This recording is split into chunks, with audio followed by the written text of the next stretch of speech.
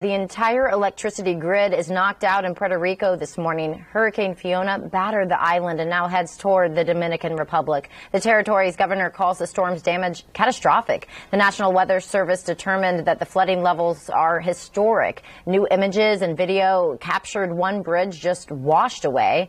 The island's blackout comes 5 years after Hurricane Maria devastated the power system that left people without electricity for months, even up to a year.